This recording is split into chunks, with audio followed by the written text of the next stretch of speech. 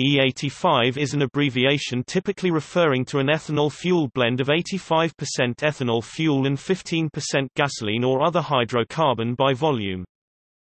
In the United States, the exact ratio of fuel ethanol to hydrocarbon may vary according to ASTM 5798 that specifies the allowable ethanol content in E85 as ranging from 51% to 83%.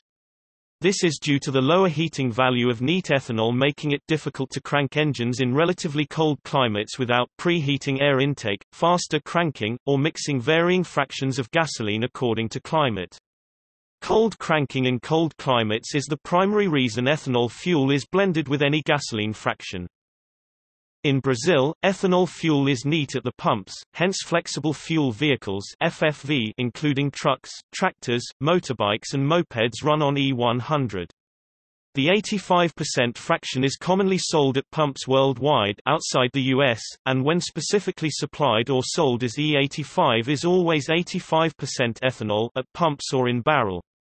Having a guaranteed ethanol fraction obviates the need for a vehicle system to calculate best engine tune according to maximize performance and economy.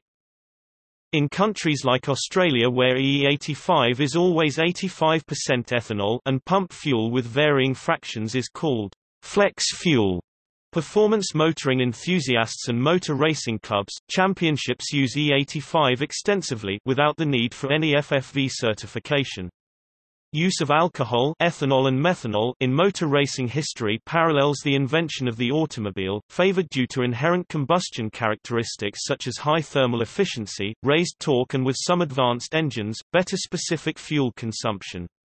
In the United States, government subsidies of ethanol in general and E85 in particular have encouraged a growing infrastructure for the retail sale of E85, especially in corn-growing states in the Midwest.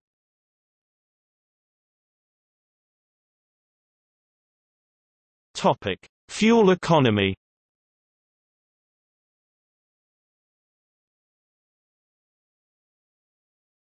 Topic: Specific fuel consumption. E85 promoters and the Society of Automotive Engineers contend that automotive manufacturers currently fail to equal the fuel consumption of gasoline because they fail to take advantages of characteristics which are superior in ethanol-based fuel blends. They claim that some ethanol engines have already produced 22% more miles per gallon than identical gasoline engines. Ethanol advocates also state that it is a mistake to base ethanol engine design on gasoline engine design, and that ethanol engines should be based on diesel engine design parameters instead. Using this approach, the EPA has produced an ethanol-only engine which achieves much higher brake thermal efficiency levels than gasoline engines achieve. Mileage is dependent upon the composition of the ethanol-gasoline blend, transmission, state of engine tune, primarily fuel-air mixture, spark timing and compression ratio. In the United States, to offset this difference in fuel consumption in vehicles not optimized for ethanol, legislation has been passed to subsidize its cost.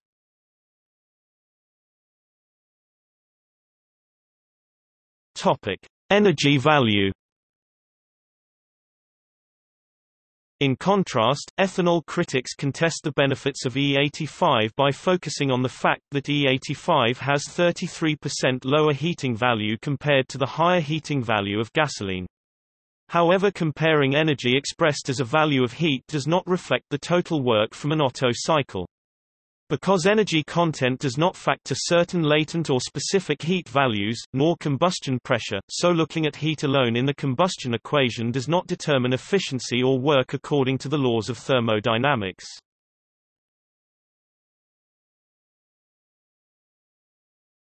Topic: Octane and performance.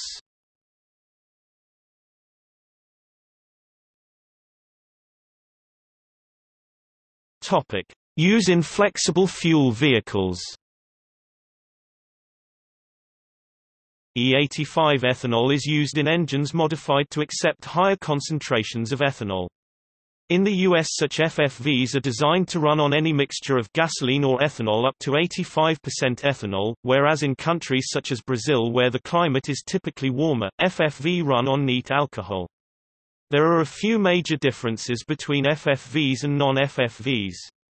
One is the elimination of bare magnesium, aluminum, and rubber parts in the fuel system. Fuel injection control systems have a wider range of pulse widths to inject up to 34% more fuel, which in turn produces more power. Stainless steel fuel lines, sometimes lined with plastic, and stainless steel fuel tanks in place of turn fuel tanks have been used. In some cases, FFVs use specific engine oil that neutralizes acidity. For vehicles with in-tank-mounted fuel pumps, precautions to prevent arcing, as well as flame arresters positioned in the tank's fill pipe, are sometimes used.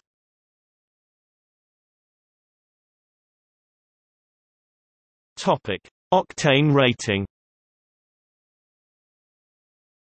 As more effort is put into maximizing an engine to take advantage of E85's higher octane, engines achieve greater power advantages. One car that has higher power on ethanol is the Koenigsegg CCXR, which on ethanol is the fifth most powerful production car, with 20% more HP on E85 than on gasoline. According to the manufacturer, this is due to the cooling properties of ethanol. E85 has an octane rating higher than that of regular gasoline's typical rating of 87, or premium gasoline's 91 to 93. This allows it to be used in higher compression engines, which tend to produce more power per unit of displacement than their gasoline counterparts. Examples of octane MIS citation can be found at the Iowa Renewable Fuels Association titled, E85 Facts, which cites a range of 100 to 105, and a document at the Texas State Energy Conservation Office titled, Ethanol, which cites a 113 rating. Some vehicles can be converted to use E85 despite not being specifically built for it. Because of the lower heating value, E85 has a cooler intake charge, which, coupled with its high stability level from its high octane rating, has also been used as a power adder in turbocharged performance vehicles. These modifications have not only resulted in lower GHG emissions, but typically resulted in 10 to 12% power and torque increase at the wheels. Where the engine was previously not limited by gasoline, power improvements are as high as 40%.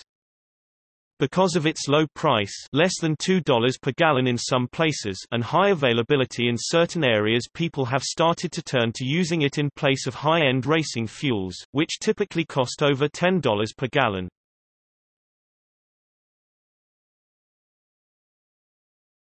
Topic: Emissions. There are four primary types of pollutants scientists study. These emissions are hydrocarbons (HC), oxides of nitrogen (NOx), carbon monoxide (CO), and carbon dioxide (CO2). Because E85 is predominantly ethanol, the exhaust emissions are much different from those of regular gasoline. Numerous studies have compared and contrasted the different emissions and the effects these emissions have on the environment, but the tests have been inconclusive. The tests have shown very little consistency, if any at all, because there are too many variables involved. The make and model of the vehicle, the way in which the ethanol was produced, and the vehicle's overall fuel efficiency all play a large role in the overall outcome of each study. To address the problem of inaccuracy, engineers at the National Renewable Energy Laboratory combined data from all applicable emissions studies and compiled them into one data set. This compiled set of data showed that on average all emissions that are federally regulated showed a decrease or no statistically relevant difference between E85 and gasoline. EPA's stringent Tier 2 vehicle emission standards require that FFVs achieve the same low emissions level regardless whether E85 or gasoline is used. However, E85 can further reduce emissions of certain pollutants as compared to conventional gasoline or lower volume ethanol blends. For example, E85 is less volatile than gasoline or low-volume ethanol blends, which results in fewer evaporative emissions. Using E85 also reduces carbon monoxide emissions and provides significant reductions in emissions of many harmful toxics, including benzene, a known human carcinogen. However, E85 in certain engine operating conditions may increase emissions of acetaldehyde. EPA is conducting additional analysis to expand our understanding of the emissions impacts of E85.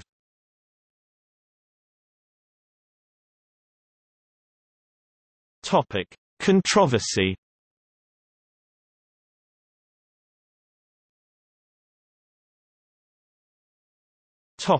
Economics. A study by Purdue University found that the economic benefit of E85 is highly dependent on the price of crude oil.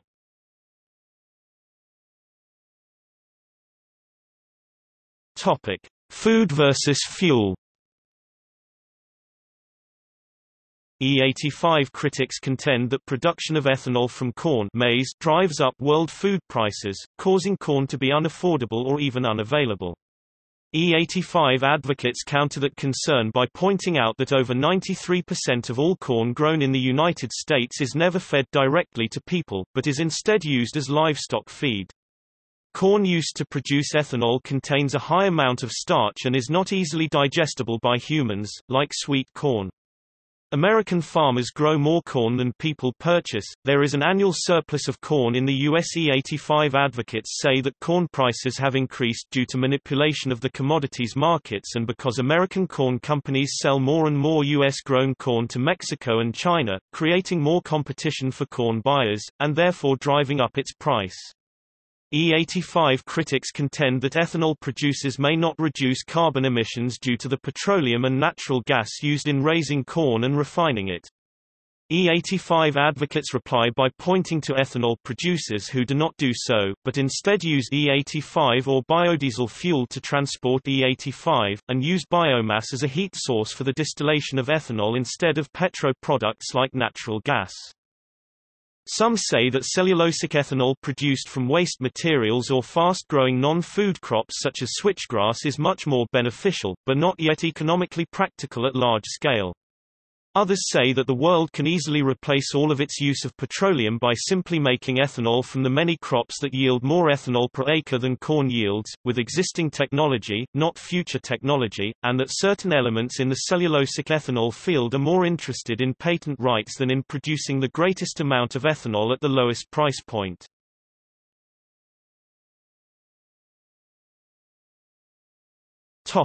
Availability and price.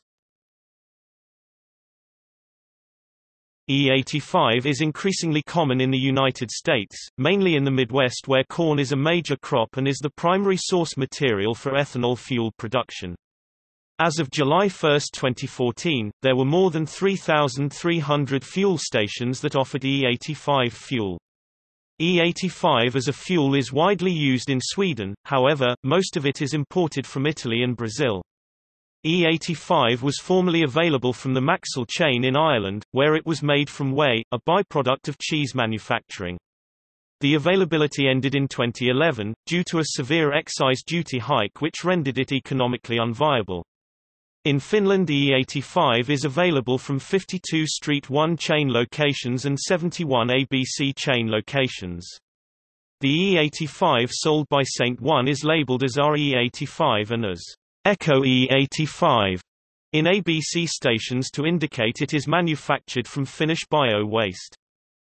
By way of international price comparison, in the Cook Islands as with many of the Pacific Islands, cost of producing 100% ethanol from coconut biomass is a fraction of obtaining fossil fuels.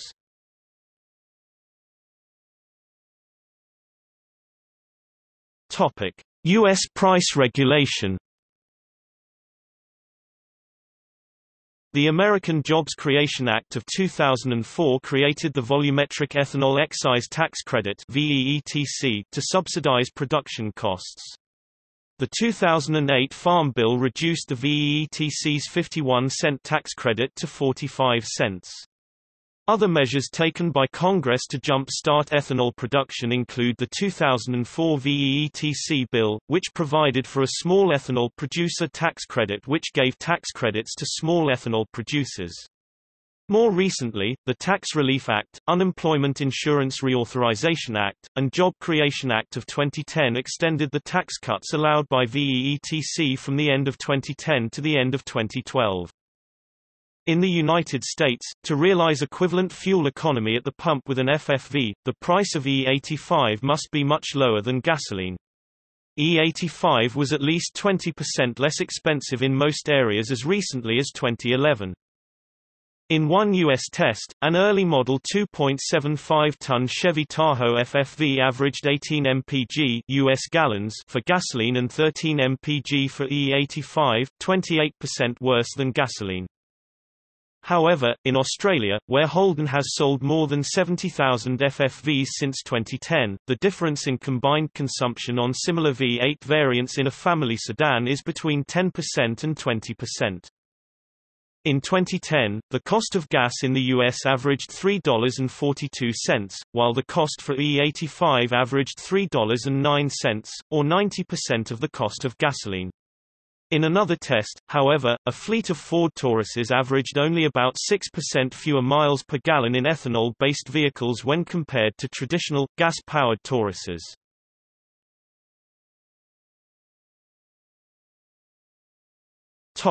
See also: alcohol fuel, Earth's atmosphere, lambda sensor, also known as an oxygen sensor, used to measure lean versus rich combustion conditions, methanol, wood alcohol, not to be confused with ethanol, grain alcohol, timeline of alcohol fuel.